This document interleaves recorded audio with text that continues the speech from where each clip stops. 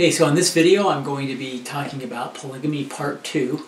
I was going to do the endings of polygamy and the afterlife, but as I put together the material there, I had quite a bit for the afterlife and I didn't want to really breeze through it quickly, so I decided to do a part 3, which will be the next video I'll put out, and cover that specifically. So this is about the endings, plural, and I'll get to that in a minute, of polygamy. First of all, let's talk about some of the stats with polygamy. When the saints were in Utah, at the height of the practice of polygamy, if you include everyone, the men, the women, and the children together, the stats at the height was about 50% of the population in 1857, which was known as the Reformation period when they were really focused on this. By 1870, it was down to about 25 to 30%. Over the entire time span that they were in Utah until the Manifesto, statisticians have estimated around 15 to 20% of the population. So very widely by different towns as well. Orderville was 60%, it was one of the highest. Colville was one of the lowest at about 6%, as an example. Also, if you take a look at the picture on the screen, this is often when you think about polygamists, you'll think of a huge number of wives, for example, Brigham Young here. But this was not the typical polygamist in Utah. In fact, 2/3 of those that were practicing polygamy, the men had 2 wives. Another 20% had 3 wives. So really only 1 in 10 had more than 3 wives in the practice of polygamy. Also, they had very high, or very easy divorce laws. It was the easiest in the entire United States. Very liberal laws. If you remember when they were in Illinois, I talked about it in the last video, extremely difficult to get a divorce. Most on the frontier would not go through the legal steps because of the challenges and would basically go by behavior in the community to have a divorce. So very liberal, and in fact 10% of the polygamist wives did actually divorce. They felt a lot of freedom to change, and many of them actually would enter another polygamous relationship when they did divorce. The divorce rate of monogamous was at 1%, polygamous at 10%. So kind of interesting. Also, to give you an idea on the numbers, when I talked about in the last video about Jacob too is one of the reasons for polygamy, to raise up seed unto the Lord. And if you look, it was interesting in the face-to-face devotional that Elder Cook had as they launched the new church history publication, Saints, from the Nauvoo Temple. They had some people there from the church history department. Matt Gross said the church history department has done a recent study that found, as of today, 20% of the members of the church came as a result of the practice of polygamy. I found that stunning. In fact, I was curious. I would love to see a stat of where this was 50 or 60 years ago, before the global expansion of the church and the dramatic number of converts the last half a century. In fact, it probably was at 40, maybe even 50%. So I would say it worked for that purpose specifically. Okay, so who practiced polygamy?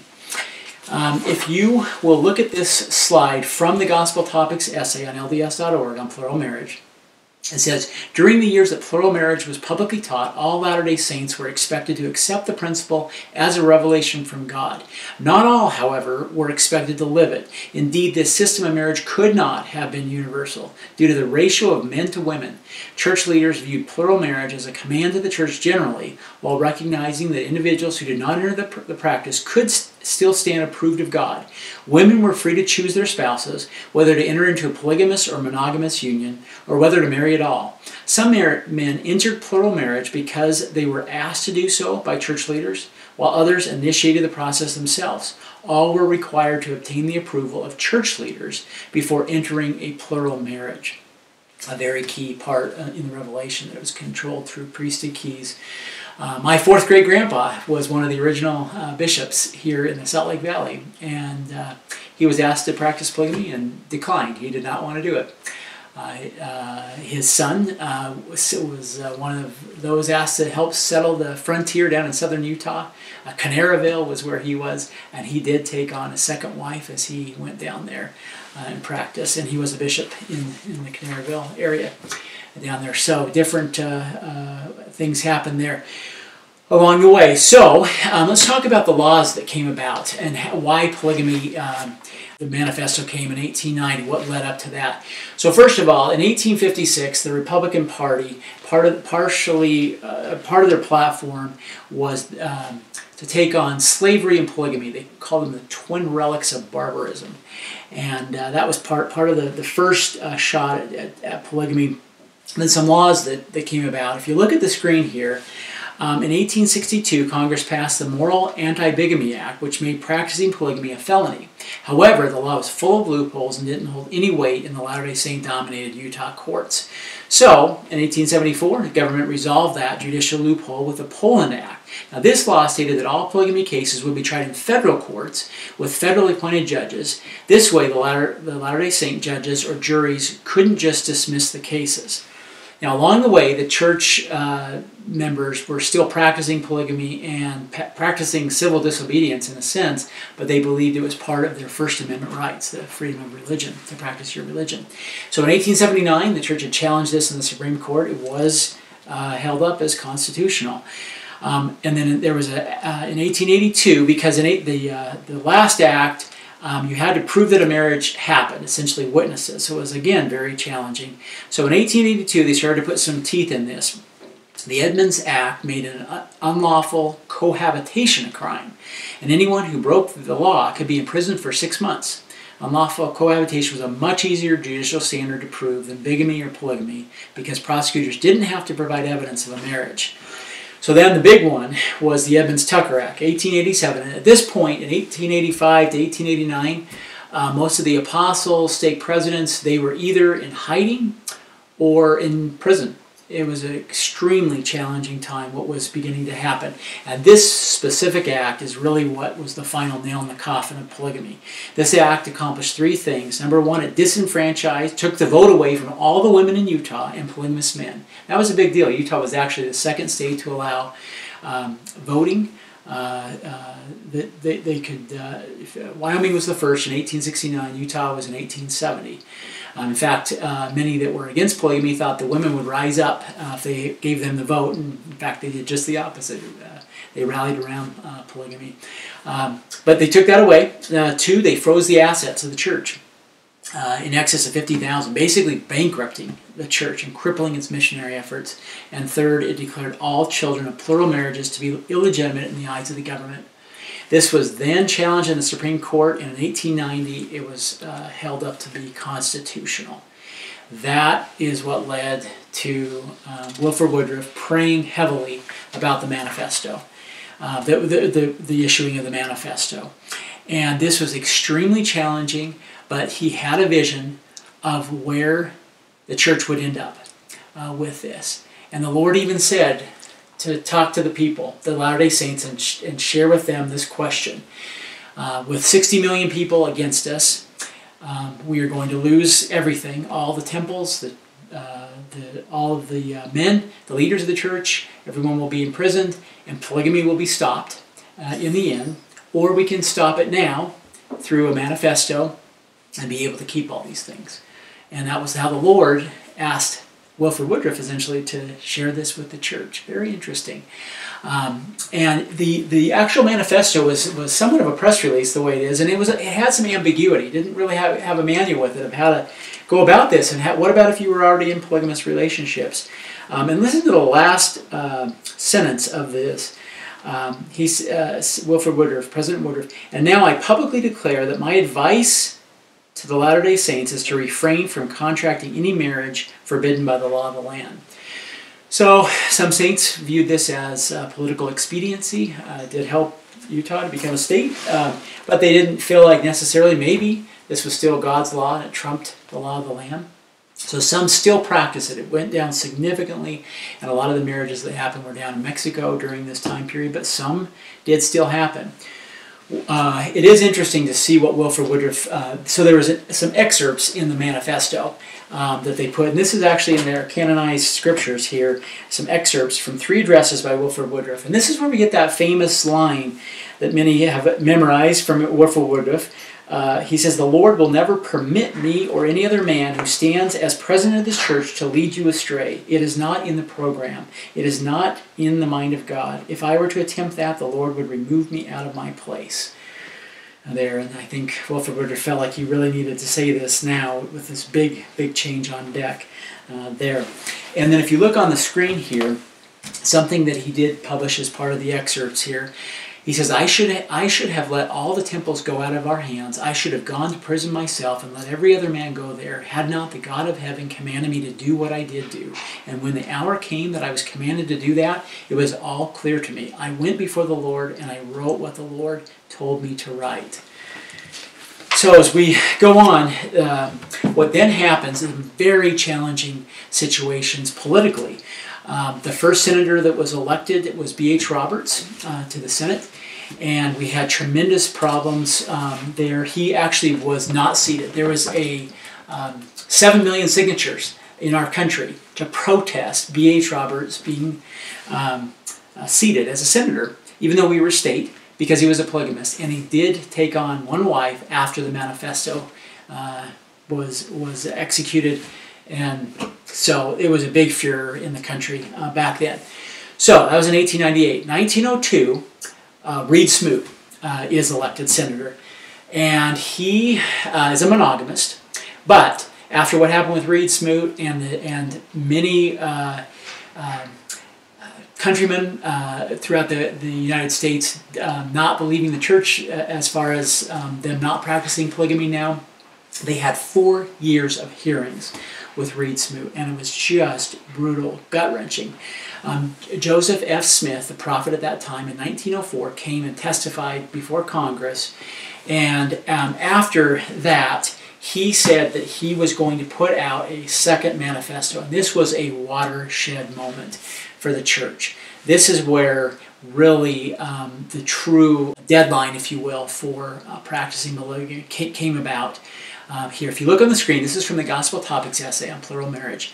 In this legal setting, President Smith sought to protect the church while stating the truth. His testimony conveyed a distinction church leaders had long understood. The Manifesto removed the divine command for the church collectively to sustain and defend plural marriage. It had not, up to this time, prohibited individuals from continuing to practice or perform plural marriage as a matter of religious conscience. During his Senate testimony, President Smith promised publicly to clarify the church's position about plural marriage. At the April 1904 General Conference, President Smith issued a forceful statement known as the Second Manifesto, attaching penalties to entering into plural marriage. If any officer or member of the church shall assume to solemnize or enter into any such marriage, he will be deemed in transgression against the church and will be liable to be dealt with according to the rules and regulations thereof and excommunicated therefrom. This statement had been approved by the leading councils of the church and was unanimously sustained at the conference as authoritative and binding on the church.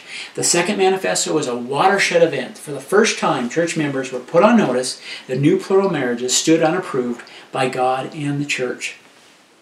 So this was a very big deal. 2 of the 12 were actually dropped for performing plural marriages. One of them was actually excommunicated, the other disfellowshipped for performing plural marriages after this Second Manifesto. So I didn't actually get a chance. I was going to put together a little visual. I love how Brian Hales at a Fair Mormon conference had a great visual just showing this timeline of polygamy practiced in the church. So if you can envision this, from 1834 to 1852, polygamy was permitted in the church. From 1852 in Utah to 1890, polygamy was actually commanded. And you can go back to, it wasn't commanded for everyone to practice, but it was commanded on the church level there. From 1890 to 1904, polygamy was again permitted. And if you think about it, the Lord is so merciful. This was gut-wrenching, very challenging. Wait till I talk about that in the next video about this Abrahamic sacrifice and would be required to do this in the afterlife necessarily. And so you think about how structurally challenging and culturally in society to do something like this. The Lord allowed it to phase in and to phase out. And I think that's very merciful. Now, the thing I wanted to finish with on this was polygamists today and where they trace their roots back. to these some critical events during this time frame here.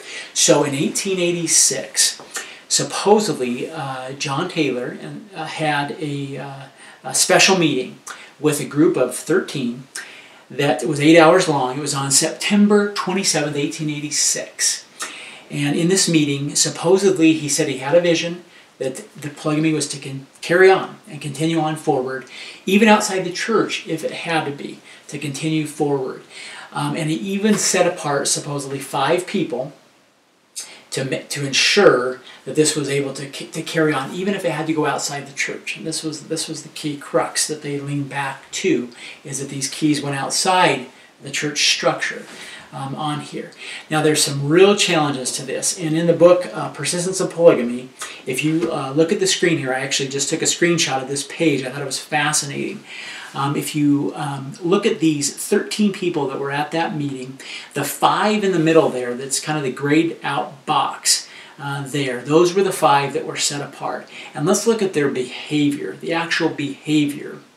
How many of these men took upon themselves plural wives after the Manifesto? If you look at it's all zeros, none of them.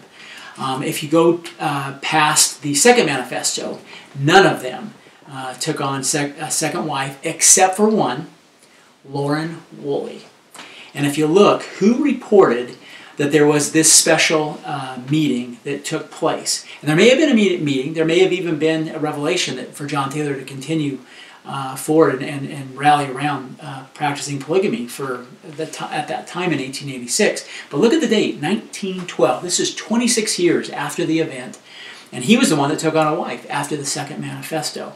They're very interesting. None of the others, there's one other, and it was 43 years later, Daniel Bateman talked about this meeting that John Taylor had. But there's a much more critical measure here that I would say, and it's following the living prophet.